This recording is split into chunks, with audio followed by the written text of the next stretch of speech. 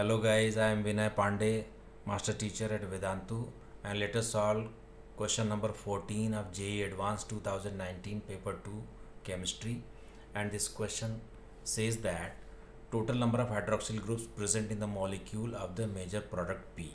It is a numeric question. ये starting compound है, पहले Lindlar catalyst से treat किया and then followed by Bayes reagent. Lindlar catalyst actually will convert this compound, this triple bond into cis, right?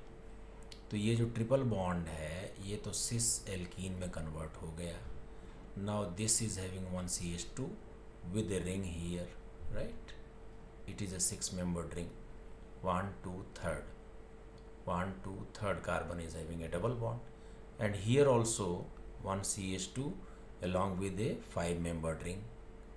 You can see here 5-membered ring at 1 2, second number carbon is having this double bond. Double bonds will not be affected by the Lindlar's catalyst, but if you treat it with dilute KMnO4 in cold condition and that too in excess, then all the double bond carbons will attain OH groups. So this is a double bond carbon which will become single bond, and one OH on this carbon and one OH on this carbon, because it is a syn addition. Then it becomes CH2, 6-membered ring, and 6-membered ring is having one double bond, so this OH and this OH, right? And this side also it is CH2. CH2 has a 5-membered ring here, and 5-membered ring is having a double bond at this place, which will again have OH and OH.